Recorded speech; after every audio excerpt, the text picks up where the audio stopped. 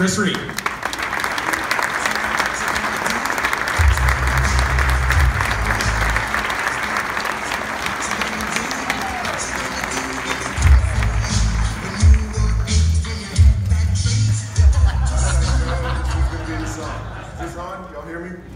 Okay. That's a funny story, and you know what? I wasn't going to open with something from that trip, but it's so worth. I just have to share this part with you, right? So the first night we decided we're going to go get steaks, and there's like 20 guys, and there's not enough room for 20 guys in the vehicles, you know, because I don't know what those guys were planning on doing. But so we decided, all right, we're going to go get steaks, and we figured this place out. And we're like, hey, it's like, you know, just like 0.8 miles away, and it's 12 degrees or something like that, and we've got this white Tundra that Mick rented, and so because it's like 0.8 miles away, like half a dozen guys jump in the bed of the truck, right? And then we cram up inside, and then we realize as we get on the highway that it's like 8 miles away, and it's like 10 degrees, and it's night, and I see Dave and all these other guys back there, and they've got their drawstrings tied up so tight, and they're like, and I'm like, all these ballers back here in the bed of this truck, freezing. And then the funniest thing was, as I'm looking, I'm like, is that an empty seat? There's an empty seat in the cab of the truck. I'm like, what in the world? So, funny. I will never forget that, guys. Okay. So listen, I'm going to try and give you, normally I'm a rah-rah guy, but I'm going to try and give you some hard numbers today. But I want to start out with one of the things that actually Monica Ward told me, and it really stuck, which is the only difference between me or any of the guys you see up on stage and you is time and consistency. It's time and consistency. That's the only difference. And the thing about, the reason that I've been successful in this business is because I told myself, if it's possible, I'm going to do it. If it's really up to me, I'm going to do it. I worked as a cop for 17 years, and I was the hardest working sergeant at the police department, made more arrests than all of the other sergeants put together, but I was the lowest paid because they paid strictly by time and grade, not effort and not the value that I was bringing. This is exactly the opposite of that. I get to choose how successful I am. You guys get to choose how successful you are. And you have to take ownership of that. So the numbers, I'm going to tell you what I do. Okay, the first thing that I do is I listen to my upline. When they tell me that I need to do something, I do it. Right? Because to begin with, the first time that Monica told me, hey, she wanted me to do this, excuse me, I started giving her excuses because she wanted me to travel to a seminar. Ironic, right? She wanted me to travel to a seminar, and I came up with, you know, my time excuse and my money excuse. What are the two excuses that we get from everybody when we want to talk to them about a challenge back? Time and money. And my upline told me to do something, and I was giving her the same excuse. And I was like, dude, what kind of a dirtbag am I that I'm giving her the same excuse that people give me, and it drives me crazy. So you have to understand that and it's the same thing with your business. You have to, it takes that time. It doesn't necessarily take the money unless you're not on freaking Shake HD, which is ridiculous, or something to get your 90 points. But so, the hard numbers that I want to talk to you about is 3 and 5, okay? And so, because Success Club 5 is not going to put you on this stage. Success Club 5 is not going to let you design your life. Success Club 5 is probably not going to get you out of debt. So you have to set that as a minimum. What I tell my people is 3 to 5 coaches every month. You need to bring in 3 to 5 coaches every single month. If you plan on legitimately changing your life with this business. Okay? Staying with that number. And then you have to get 3 to 5 of your own people in Success Club. And you have to have these hard goals here instead of just saying, hey, you know what? I make Success Club every month and I'm good. You know? 3 to 5 of your coaches, you need to make sure that they're in Success Club. And I have an assistant who every week she sends me a deal. I mean, I could probably do it myself, but but that's what she's for. And she tells me every week, this is how many Success Club points your people have. And so, those people, I reach out to them, I'm like, hey, you got 2 points. What are we doing on these last 5, or 5 or 3 as a minimum? As a minimum. Dave Ward, when I went to that seminar that Monica told me to go to, because I found a way to make it happen, he said something to me one time that has really resonated with me about, putting the words "at least" in front of your goals, right? If you say, my goal is Success Club 5, when you get to 5, you just coast, right? Because you made your goal. But if you change it to, my goal is at least Success Club 5, then you kind of give yourself permission to go past that. And you should really say, hey, I did 5, I'm going to go ahead and shoot for 10. So, 3 to 5 posts a day on social media. And I'm telling you guys, you're going to have to deal, especially us guys, with the lack of social esteem that comes from posting 3 to 5 times a day as a guy on Facebook or whatever it is that you're posting on. I spent 15 years on SWAT, and you want to talk about people who want to make fun of a guy who takes a picture of his breakfast, right? Or they're like, hey, did you go to the can this morning? I didn't see it on Facebook. And I'm like, watch, and watch. 3 to 5 posts a day. And like somebody else was alluding to, it's not Beachbody, Beachbody, Beachbody, Beachbody, Beachbody. It is what makes you, you. Okay, my brand is, I'm Beachbody, right? Of course. Used to be a cop. Still pretty partial to cops. I'm Texan. I vote for the right party, not the wrong party. And you actually want to kind of keep that out until you get to a certain level, because you kind of, excluding half of the country, whichever party you vote for.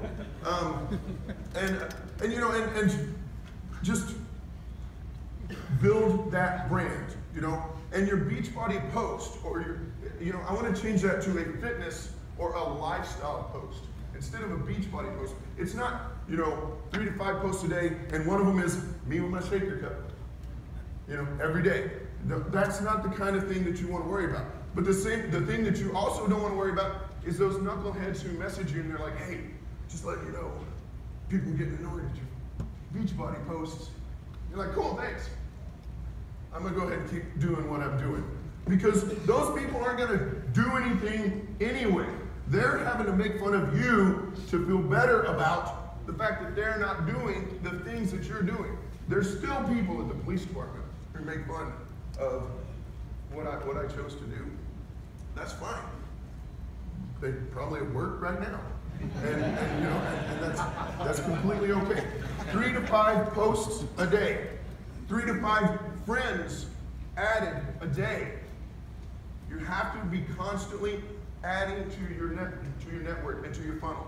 Because if you're not doing that, then you're not broadening your market, right? People, and the people that you're sitting here and talking to now, they've really, they've heard your message. Now they might come in later, because I'm telling you, those guys who told me no in the very beginning, and they saw me buy a truck, and they saw me buy a house, and they saw me, go get Disney season passes, and they saw this, and he signs up and he's like, jeez, man, okay, I want to sign up before you buy a helicopter. Because I've been saying no for so long.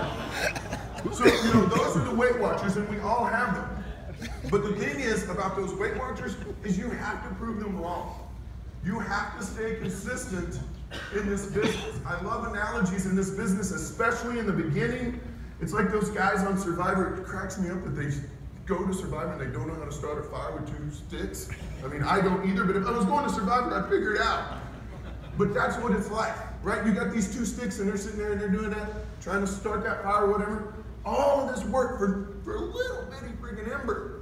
All of this work, and it's so hard, and you don't see the results, and and maybe you see a little bit of smoke, but then you get tired and you stop. And then you're at ground zero again. If you're like, hey, I'm gonna change my life with Beachbody, and then you're like, stop posting about Beachbody, and it's all this other stuff where you just disappear, then you're back in the jungle hunting for 2 new sticks, and everything that you've already done is gone. But if you stay consistent in this message, and you're consistent in these actions, and you get that ember going, you know, guys, my freaking fire covers this stage now. You know, and all I got to do, I'm like on my way to Disney, I throw a couple of sticks on it. And then on my way back, you know, I throw a couple of logs on it. Because I've got that momentum now. But I had to put that sweat equity in the beginning. 3 to 5 posts, 3 to 5 friends. People will message you and they'll be like, hey, do I know you? And I'm like, no. You know, but I found you know, and I find those people in groups, right? You go to Facebook groups, or you start your own, right? That's even a better way to do it. There's a 5K in your neighborhood. I don't really even like running, but I run all the time because it's good for business. Okay? And so if there's a 5K or a mud run or something like that coming up in your town, start a freaking group to train for that. You're the admin of the group. You can bring to everybody who comes in, and they're not going to really be that worried about it. And I don't start hitting these people up on day one about, hey, thanks for my friend request. Check it out, I'm starting a challenge group. I just let them see what I'm doing. And then they come to me because they've been watching and they see this stuff and they come to me. So I'm constantly adding friends. And I mean, people will message me and I have no idea where I found them. You know, I really don't know where I found them. But they message me and we've been friends for like 3 years. I've been watching what you're doing, thinking about, I got that, I don't even know who she was. Somebody messaged me and goes, hey, I want to buy a 21-day fix. Is that something that you can help me out with? I had no idea who she is, but I mean, I'll figure it out and I'll make that happen. That's what we're trying to accomplish with this, is building a brand to where when people think about getting in shape or people think about changing their lives, they need to think about you guys.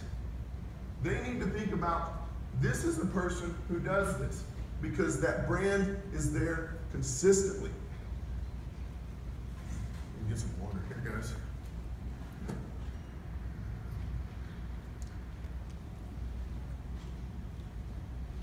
So the thing about this event, and all events, right, is you have to put this stuff in action. You have to do this when you leave here. You know, and I posted in the video, or in the training community, right, about the guys, and I'm picking on anyone, but about the guys who come to Summit as an Emerald year after year. And I'm like, what? It's a big freaking party for you. You're not, you know, I mean, what is it that you're not getting or you're not applying? So you have to set these goals and you have to constantly be moving forward. And you have to own your business. So I want you guys to write down the 10X rule by Grant Cardone. If you haven't read it, it's fantastic. I want you to write down that you're going to start with chapter 6. Because sometimes people don't finish books, but I think you can at least all finish a chapter, and that one chapter is worth it. Because basically what that chapter is about, and I love that, you know, I love that Gary talked about it, and I really didn't have a name for it or had heard it from anybody else, but everything that happens to us is our fault. But the cool thing is, everything that happens to us, we get to kind of take credit for too. Now, in the book, he takes that to an extreme, and it might make some people wrinkle their nose, you know, because he talks about somebody losing power because someone crashed into a utility pole, and so they lost power. So all of the food in the refrigerator froze, or not froze, it's spoiled, right? And so this person's like, oh man, I lost all of that meat and I lost all of this stuff. You know, not my fault. And he's like, yeah, it is. Why didn't you have a generator? Of course it's your fault. Is it not possible for you to lose electricity? Were you not aware that that's a possibility? And so it is your fault because you weren't prepared for it. And so, you know, I take it a step further. I don't think he puts this in the book, but even if I'm sitting at a red light and somebody rear ends me, clearly, traditionally, not my fault, okay? And I'm not really culpable for it. But my mindset is, I will still go back and I'll be like, man, if I'd have gone back inside and picked up my shades, or if I'd have, you know, gone through the drive-thru and you know, grabbed a drink or something, if I'd been in a different lane, I wouldn't have been in that spot. Now, the reason that I'm doing that is because otherwise I have no control over it. And so I would rather find my way to change and impact my situation as opposed to just saying, oh, you know what? Nothing I could have done. Nothing I could have done. Because if I'm able to do that with this business and my life, then I'm the one running it and I'm the one designing it. You know, when I talk to my coaches and I'm like, hey, you gonna make Success Club this month? And they're like, I'm trying. If they say anything other than yes, then I know the answer is no. Because if they're trying, if they've got irons in the fire, if they're talking to people, if they're doing some follow-ups, you know, if that's the answer they give me, something other than yes, then I know they're not gonna make it. Because Success Club is a non-negotiable and they're already not speaking victory to themselves. They're giving themselves permission to not make it. But they're gonna say, well, I'm trying, you know, I did it. And here's the thing, guys, using that same philosophy, you know, when I say, hey, did you make Success Club last month? I know they didn't. And most of them now know me to where they don't give me any of the nonsense that I would call them on. They're like, no, I didn't talk to enough people. Because that's it, right? If you don't make Success Club, it's your friggin' fault. 100%. It's not, I didn't make Success Club because this guy didn't buy the challenge pack like he said he was going to on the 30th. I didn't make Success Club because, you know, this person returned their challenge pack from the month before and I started out at -2. I didn't make Success Club because this person, you know, didn't want to use their credit card. It's not their responsibility for you to make Success Club. It's your responsibility. It's your responsibility for your business. So if you didn't make Success Club, you didn't talk to and connect with enough people. 3 to 5 a day minimum. Talking to people, 3 to 5 a day. Adding people, 3 to 5 a day. Let's just go with, you know what, they say 30 minutes of personal development, 35 minutes a day of personal development. You know, you just put those numbers out there for you. So as we're leaving here, and I think that somebody's going to talk on this a little bit more, so I don't want to steal too much thunder, but you know, and so let's talk about setting some goals and making them tangible. Okay? You can't say, I'm going to be a successful Beachbody coach. I mean, you can, but it's much more powerful to say, I'm going to, and then put a number or an action to that goal. What does a successful Beachbody coach mean to you? Does that mean he makes 100K? Does it mean he doesn't have to work overtime? Does it mean he's out of debt? Whatever that level of success means to you, say that. Okay, but then you've got to break it down. You're going to say, by this time. And how I'm going to do that? By making it smaller steps. Okay, so let's say Diamond, for a brand new coach. Somebody signs up and they're like, you know, and they tell me, oh man, I'm going to kill this thing. And I'm like, cool, well, you're going to make Success Club then. You know, first month, I don't care if there's a week left. You know, because how excited are you? How motivated are you? A 10. Cool, me too. I've made Success Club 72 months in a row. So, sounds like this is month 1, because we're both 10s. And, you know, sometimes it works, a lot of times it works. But then they say, I'm gonna be Diamond in 2 months. I'm like, okay, awesome. Diamond in 2 months, that's fantastic. That's a coach a week. Okay, so I break that down. Diamond is 8 coaches, right? So if a week from the day they told me that they don't have their first coach, then they're behind. I mean, they're really kind of behind regardless if you have your first coach in a week. But I say, okay, cool.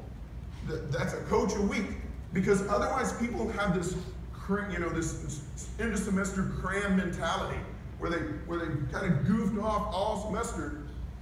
So they're just going to cram and they're going to sign all 8 coaches on the 30th or on at the 2nd. So if you break it down and you're like, okay, a coach a week, and by the end of the 4th week, you should have your first emerald. You know? And so you set those and you break them down and then you make it happen again. 2-star diamond, same thing. You know, and you have to think about, you have to add then how many coaches you're talking about now. 12 coaches. Yeah, 12 coaches and a diamond on each side. But you know, the number one, especially when we start getting to 2-star or these other higher ranks, You got to add that up, right? Because you don't want to be a heart attack diamond where, Joe Garbage Ragman over here pauses at Shakeology for a month and you lose your rank. The reason I talk about 3 to 5 coaches and the reason that I add that padding is because people are going to quit. People are going to give up on their dreams. There's 2 things that's going to happen to everybody in this room as far as Beachbody is concerned, right? You're either going to succeed or you're going to quit and you're going to give up. That's the only 2 things that coaches do. You either succeed or you quit and you give up.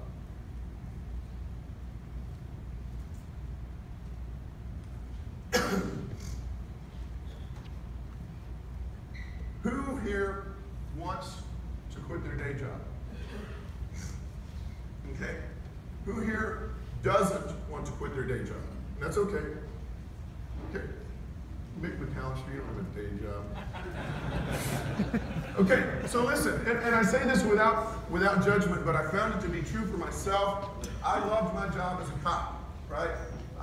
When I was 5 years old, that's what I wanted to do. I wanted to be a cop. I wanted to drive fast, thump heads, jump fences, do all that cool stuff. And I loved it. And so when I was a coach, a younger coach, I was like, I'm not quitting my job. I might stop working overtime and stuff like that. But, Patrick Santiago, I think, is the one who told me this, and it rings so true to me. He's like, the people who say, I would never quit my day job, I think that it's pretty safe to say that in their brain right now, it's not possible that they wouldn't be able to. You're giving yourself that out to say, well, I would never quit. So you don't put that on the radar. So let's change it to, I dare you to put yourself in a position to where when you wake up on Friday or Monday morning, that you're going to work because you just really love it that much. Not because you have to do it to pay the bills. And if you still want to stay at that job, awesome. But I dare you to put yourself in a position where it's a choice. Because I was that guy who said, I'm not quitting my day job. And then when it became a reality, I started wondering why I'm lacing my boots up at 4:30 in the morning. Gonna go out there, miss my kids' soccer games, have to ask somebody else for permission to go to my kids' birthday parties. Hope I get Christmas off. Or, God forbid, end up laying next to my squad car with a bullet in my ear so that I could, get this job that is paying me 1/3 of what Beachbody is paying me. When I left at 17 years, 3 years away from retirement, people laughed and they scoffed and they were like, whoa, what the biggest mistake you ever made. Actually, Hudge was telling me a firefighter that he talked to the other day, works in the same city as I used to, said, man, can't believe that guy left. 17 years, crazy. And I'm like, dude, that monthly pension, that's 2 days pay now. That's 2 days pay.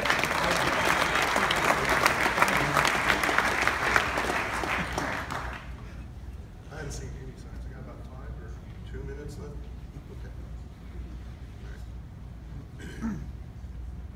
Okay. Okay, let me ask, I'm going to close with 2 other things then, guys. Who here wishes they never signed up as a coach?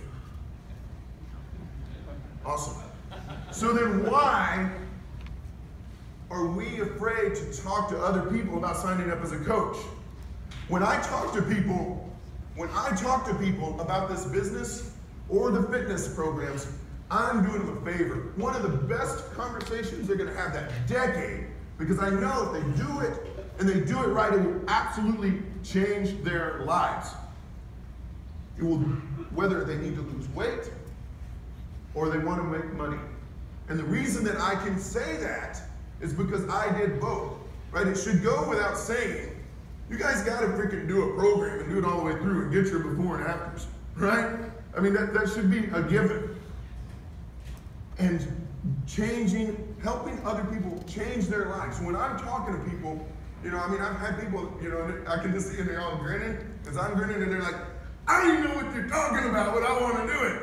You're just so excited. I'm like, I am excited because if you do this, it will change your life. And when I was a kid, or when I was a young man, as a cop, or even a little bit younger than that, you know, I actually thought about how I was going to make the world a better place, right? It's pretty deep for a teenage boy, I think. But and at that time, I was like, well, I'm gonna have a couple of kids and I'm gonna raise them to be good. And so, you know, I'm only one person, and if I help bring 2 good people into the world, then that's my part. When I became a cop, you know, I used to count, okay, this is how many people are alive because I did some hero stuff and saved them. And these jackholes over here are alive because I didn't kill them when they needed it. So that's my contribution to the world. Maybe this isn't as much of a contribution as this group is. But that was how I used to measure my contribution to the world then. Now, guys,